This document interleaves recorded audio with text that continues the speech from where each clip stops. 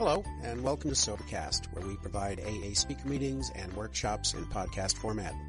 We're an ad-free podcast, and if you enjoy listening, please help us be self-supporting by visiting Sobercast.com, look for the donate link, and drop $1 or $2 into our virtual basket. We hope you enjoy the podcast. Have a great day. Thank you, Connie. Kurt, alcoholic.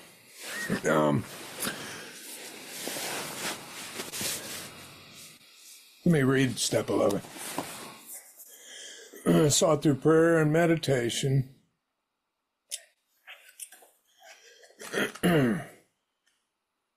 Sought through prayer and meditation to improve our conscious contact with God as we understood Him, praying only for knowledge of His will for us and the power to carry that out. I think it's interesting. Thanks for asking me to come, and thanks for asking me to just be a part of you guys and share my experience. A lot of my experience came from what I was told and the instructions I was given, the insights that I've had, the revelatory experiences that I've had.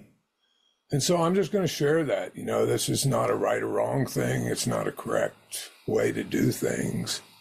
The menu is not the meal. The menu is not the meal. Very important. The menu is pointing to the meal. And the meal for me is the revelatory experience of the spiritual awakening of the 12 steps that happen after we incorporate these principles into our life after a period of time. So this is a way of living for me. You know, there's a friend of ours, and he used to say, at some point in the steps, the numbers got to come off.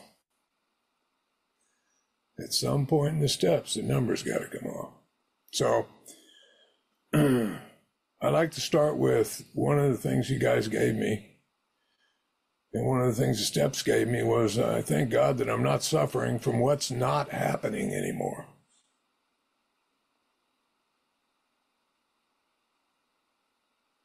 I thank God I'm not suffering from what's not happening anymore. 98% of the stuff I suffered from didn't happen. It was a narrative in my head that I called fear. It really wasn't fear. It was mental anxiety produced on some storyline that was based in the future or the past. And I keep thinking of Bill's letter, the emotional sobriety letter, that one part. Let me jump around here a little bit. You guys don't mind, do you?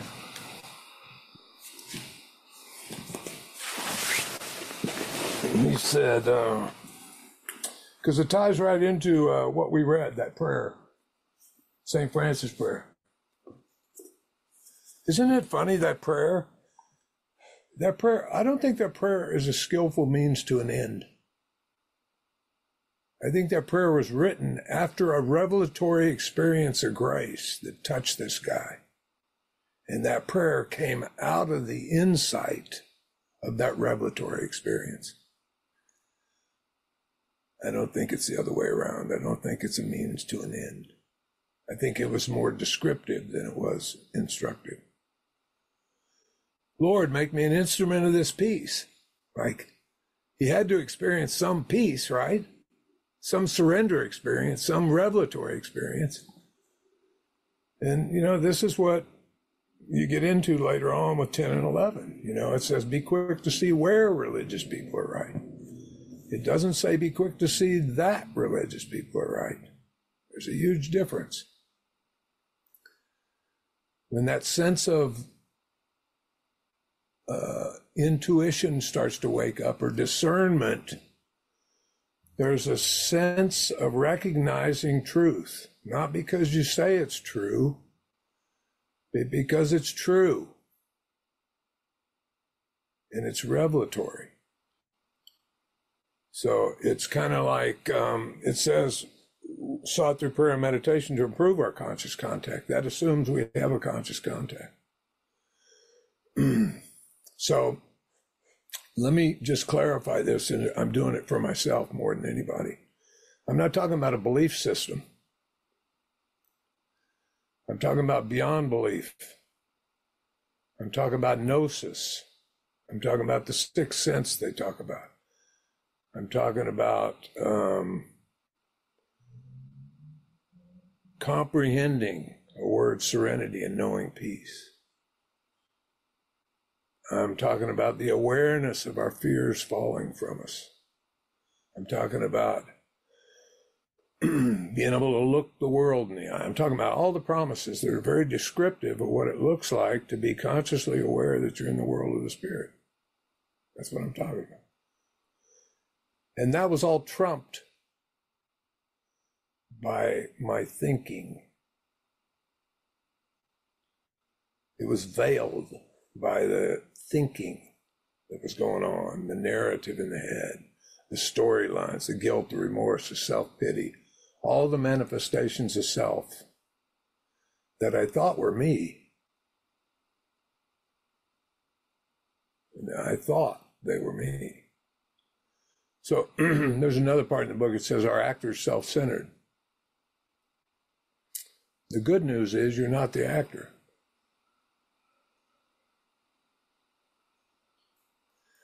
The actor is this condition that's driving me. We call it the bondage of self here. And it manifests in various ways. That's what the book says. And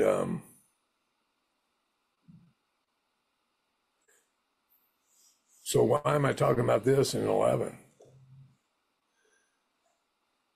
So it really starts in 10.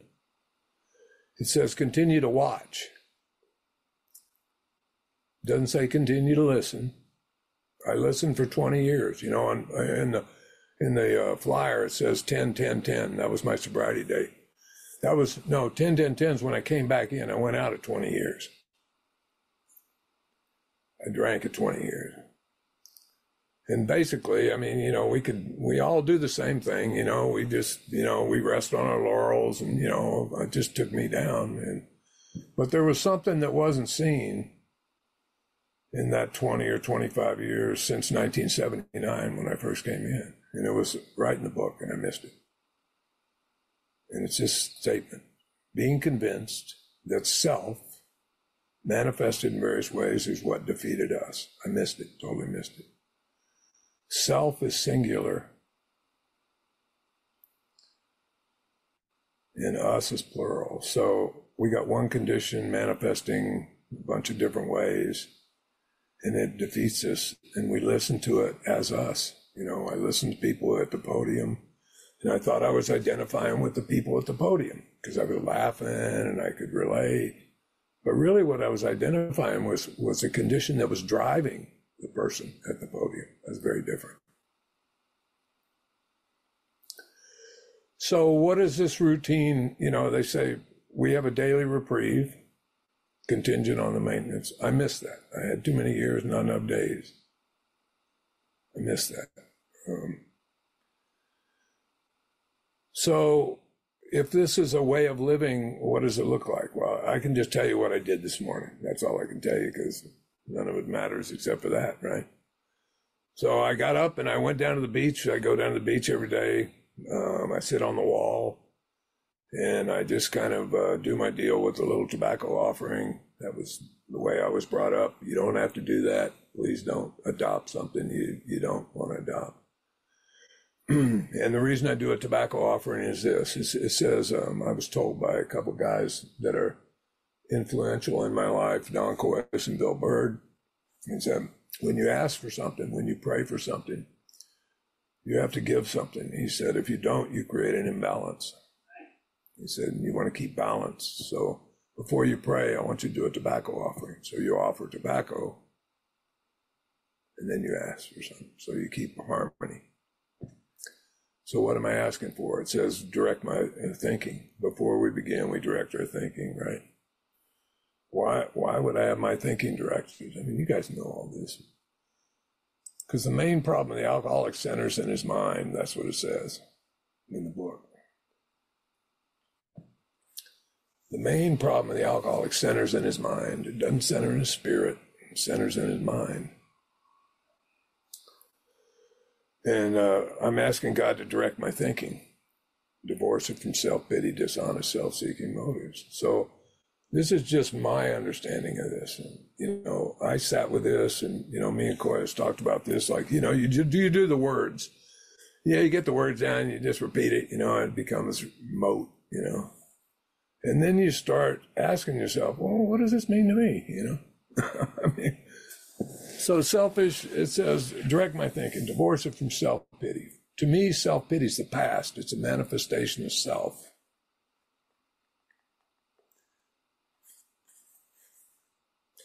Dishonest is, in the moment, I don't see with any clarity or lucidity. I'm seeing through an ego lens or the lens of self. I'm seeing through an interpretation of life. I'm not seeing life. And self-seeking is a future for me. So what I'm asking for is for my thought life to be on a higher plane. And what that means is, if I'm divorced from self-pity, dishonest, and self-seeking motives, I'm present. My thought life's on a higher plane. I'm here. And that's how I start my day. So then I come into the office. I talked to somebody in Colorado before I got here about how do we navigate this shore that we've stepped on? How do we navigate this? Like, if we step from bridge to shore, how do we navigate this? It says it in our book a bunch of different ways. We cease fighting anything or anyone. Even alcohol, secondary, right? So this whole process was about, coming to terms with life on life's terms, like how life's going to throw curveballs, because it always does, right? It's not what happens to me, it's my reaction to what happens to me. That's what I found out. So let me give you my perspective on the 4th step from the 10th step or 11th step. So from an 11th or 10th step perspective, on the 4th step, first 2 columns are never true, ever. That's a 10th and 11th step perspective. A 4th step perspective on the 4th step is I keep going back to 1 and 2. So I think it's a little different. We read the thing, you can't really separate 10 and 11, but it says, sought through prayer and meditation, right? And the other one says, continue to take personal inventory. Well, if you just read the statement, it sounds like they're telling me to write an inventory. That's what it sounds like. I mean, that's what I heard first time I heard it. But if you read the instructions, that's not what it says. The instructions are a way of living and a way of being consciously aware of how you're moving through the world with your conduct in relationship to other people and other things. So there's some conscious awareness of how I'm moving through the world. I'm not walking through the world asleep now. Or not most of the time. Let's just put it that way. Most of the time, I'm not. And what entails that for me is a lot of pausing in the beginning. Pause was a huge thing. I told Koyas that was the biggest thing he ever gave me. I said, and I thought it was stupid, like, he's like, pause. I'm like, oh, that's stupid, like, of course, you do it for about 3 or 4 weeks and then you realize, oh, well, that wasn't so stupid, So, what does that have to do with?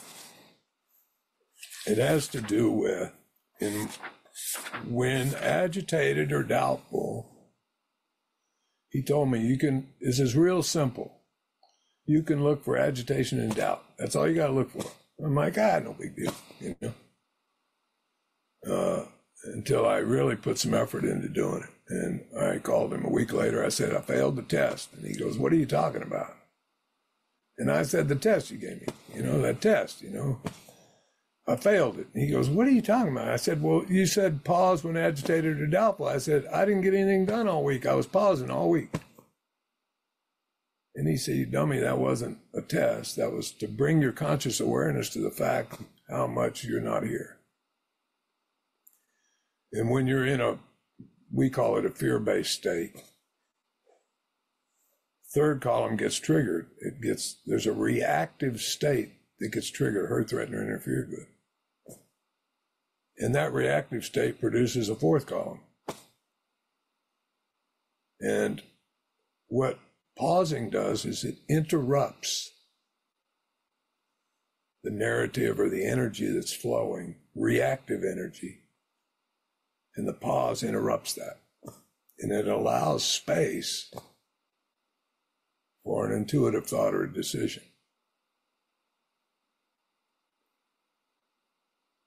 So it was like, I was like, oh, these are, like you got to practice these principles, like this wasn't just something I read a lot about this in the first 25 years of sobriety, but I didn't practice it. I knew a lot about it. I could tell you a lot about it. Gee, me and Marty were really good at that. We could tell you all kinds of things. But there was no practical application, right? No practical application. So,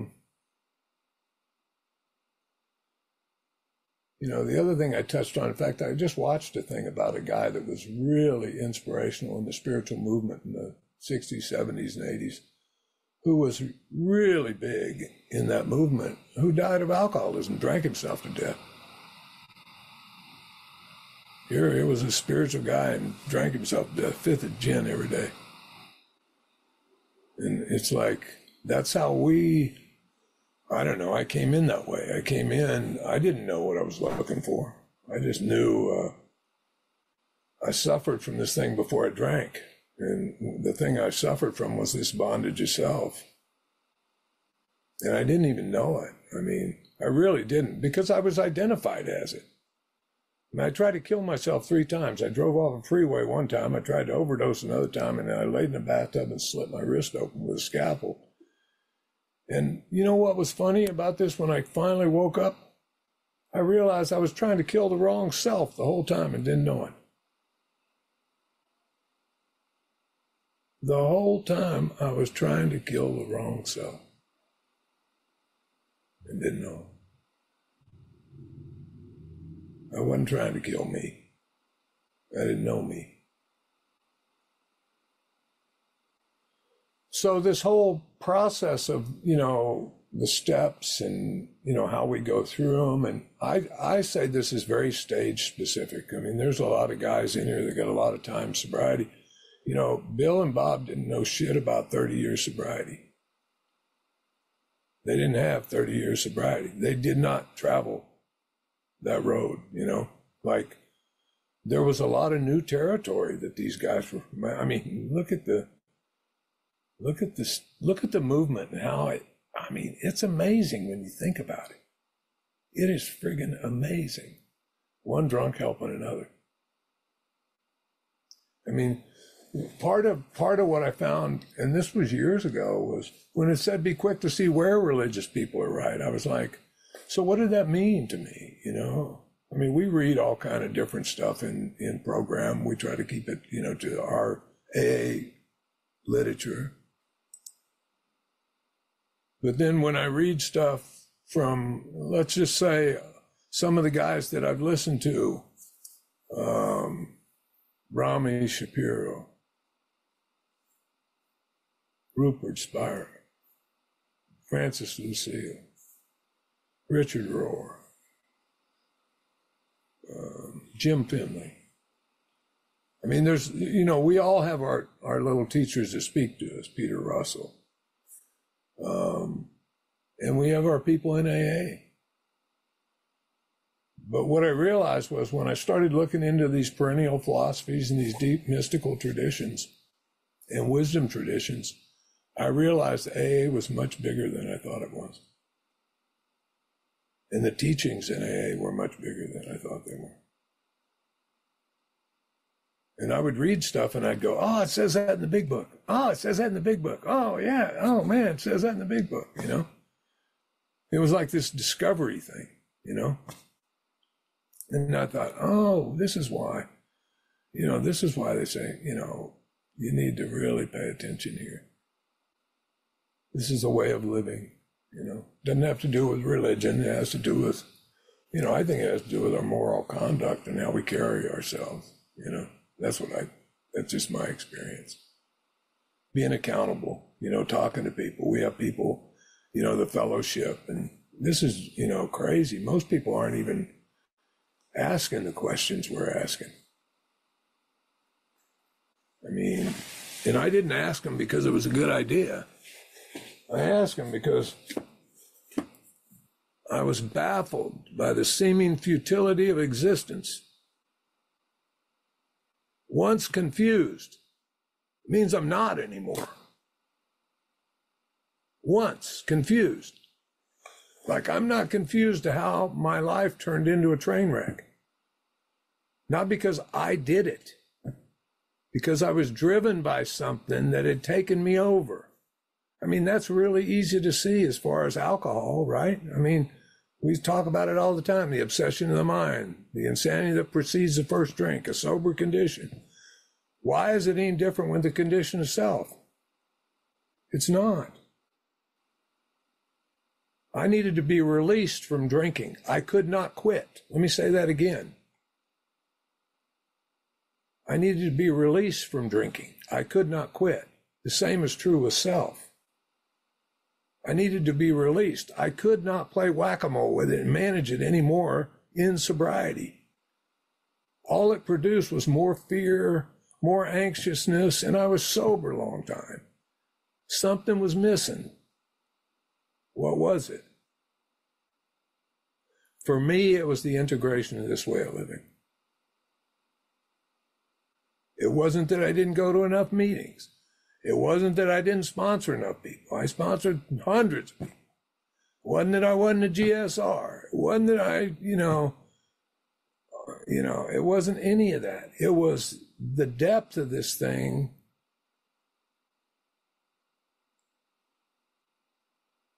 had not come into full maturation and wholeness. And being body slammed and getting surrendered at 20 years sober did it. And thank God it did it. I wouldn't trade that for nothing. Because what it really told me was what the book said, and I just missed it. What you really have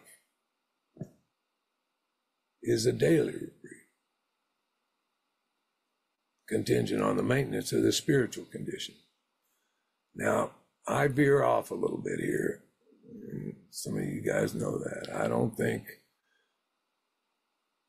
the spiritual condition needs to be maintained. I think the mental condition that tells me I'm spiritually sick needs to be maintained. That's what needs to be maintained. That's what needs to be kept in check. Inner critic, the commentary, that voice that's not me that's talking to you the same way.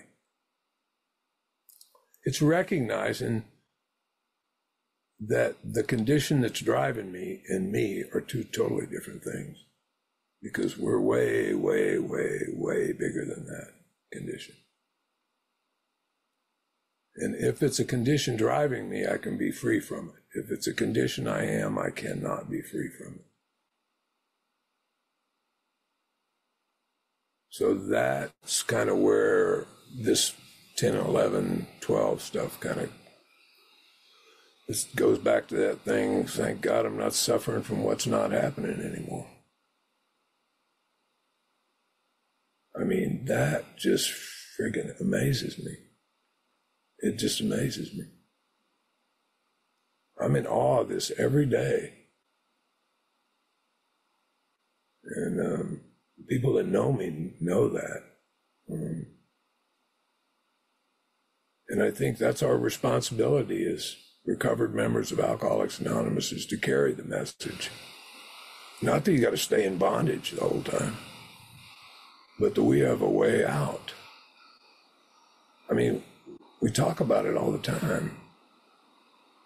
We read the promises. I mean, aren't the promises beautiful descriptions of what it looks like to be present?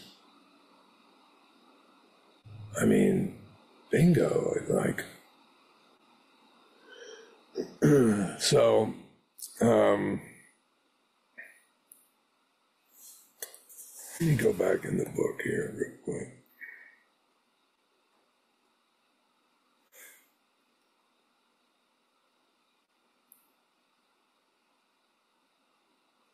Every day is a day we must carry the vision of God's will into all our activities. How can I best serve thee? Thy will, not mine, be done. Here's how I say it. I don't say thy will be done. It sounds like a future event. I say thy will is being done. It's happening right now. Thy will is being done. It's happening. None to do. What DeMello says? DeMello says everything's a mess. All is well, but everything's a mess. Like that. All is well, but everything's a mess. My saying is, I like to tell my guys, look, get some popcorn, sit down and watch a show. Just get some popcorn, sit down and watch it. That position of neutrality, when accessible, can produce a state of peace and well-being that the mind has no understanding of. And I think that's what we carry, I think that's what we carry. That's the hope. Language is kind of limited.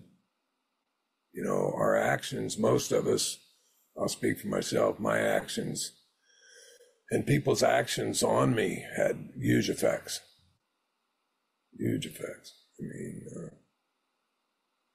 More so than words a lot of times, I remember when I was drinking, I had a friend that called me and they said, hey, we're going to send you to a retreat. I said, you can't do that. I'm drinking right now. And they said, well, we're going to send you anyways. And they came and picked me up. They put me on an airplane and they sent me to Angel Fire. Or maybe Joel was there. Angel Fire with Koyas back, I don't know how many years ago it was, 15 maybe. Anyways, we got there and of course, I'm hungover. I can't get a bottle and I'm at a retreat with a bunch of sober people that are pissing me off.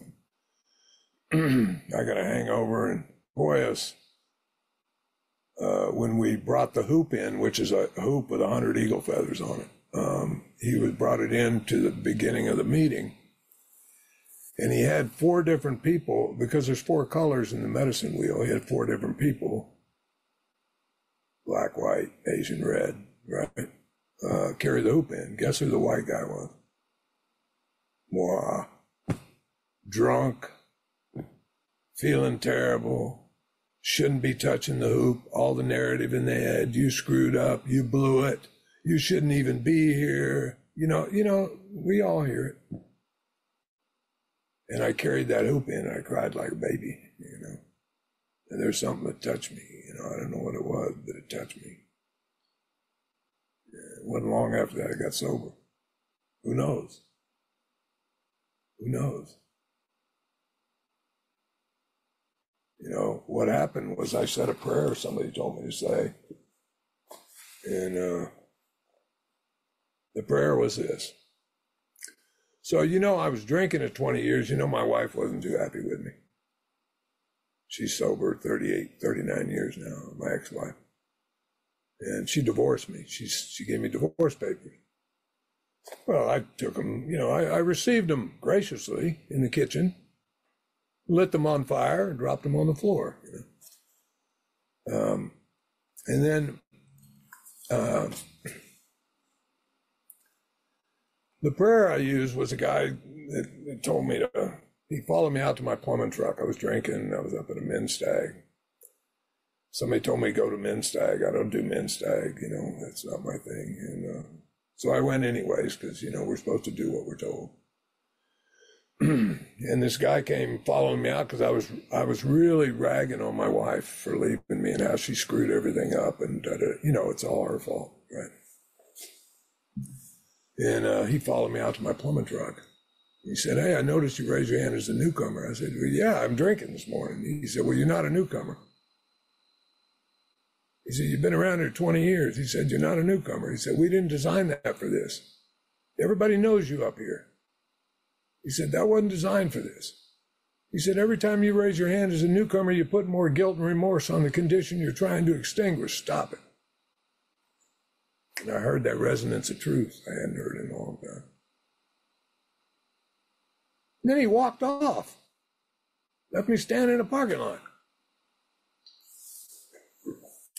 2 weeks later, same meeting, same bitching I was doing about my wife. Followed me back out to the plumbing truck again.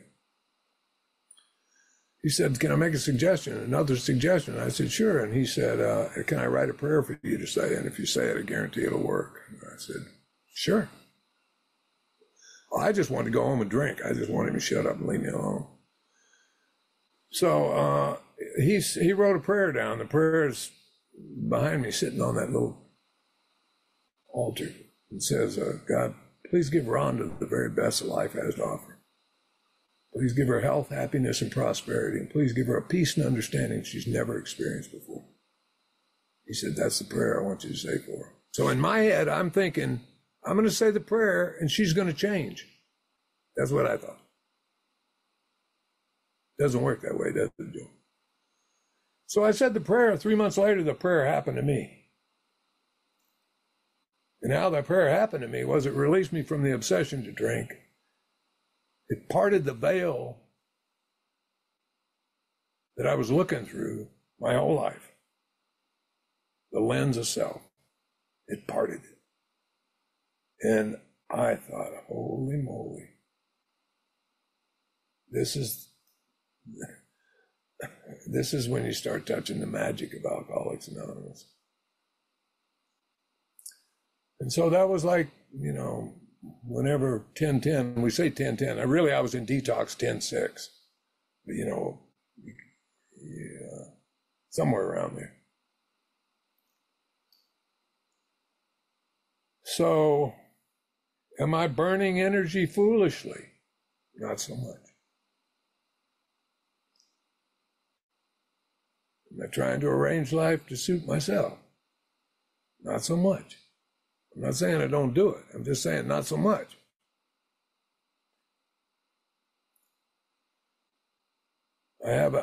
We say it here, I always hated it, but it's like I have this attitude of gratitude, right? I have this sense of sacredness about life that I never had before. I always had, even in AA, many years sober, plan B. You know what it was? If it gets bad enough, I'll take myself out. That was my escape. And I could not get rid of it. I worked the steps on it. And what got rid of it was the revelatory experience that released me. And it released me from that existential crisis of unworthiness that I'd always suffered from, that irritable, restless, discontent condition that I didn't even know I was suffering from. I thought this is the way it is. That's really, really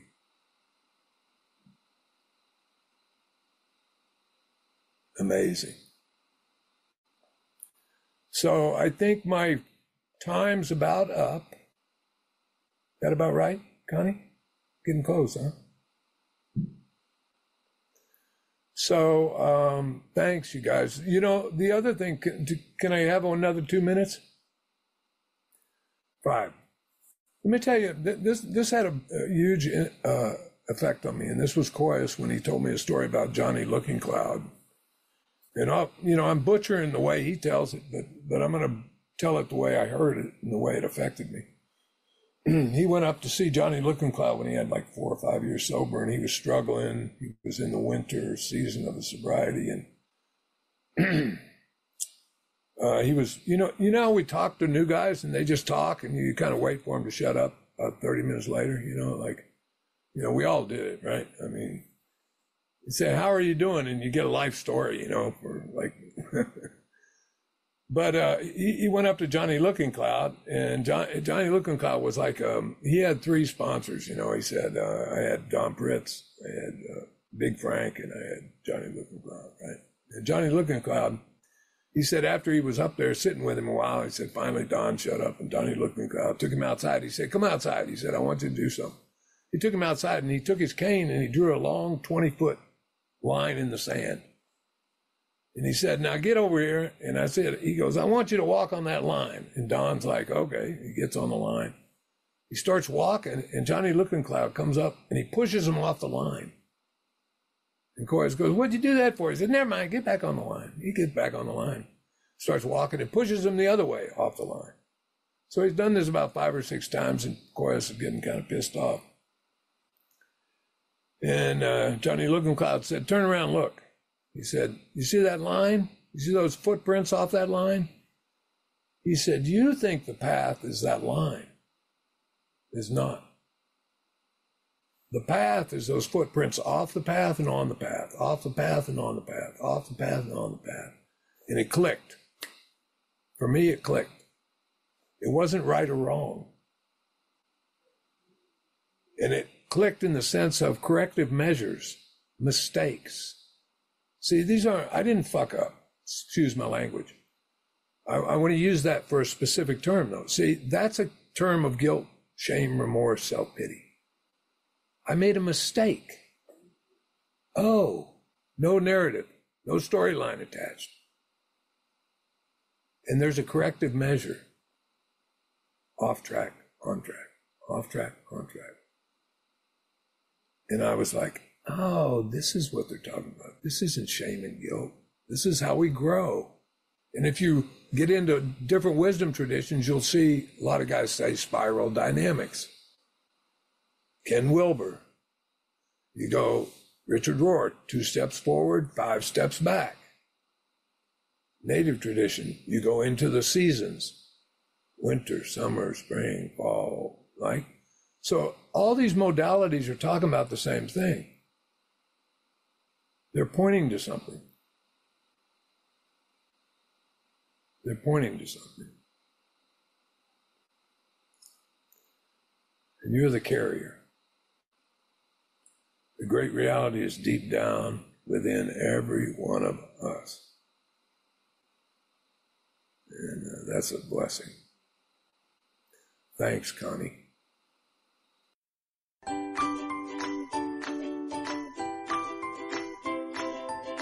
Thanks for listening. I hope you enjoyed the podcast. Sobercast is ad-free, and we'd like your help in order to keep it that way. So if you'd like to help us be self-supporting by pledging $1 or $2 a month, visit Sobercast.com and look for the donate links. Thank you very much.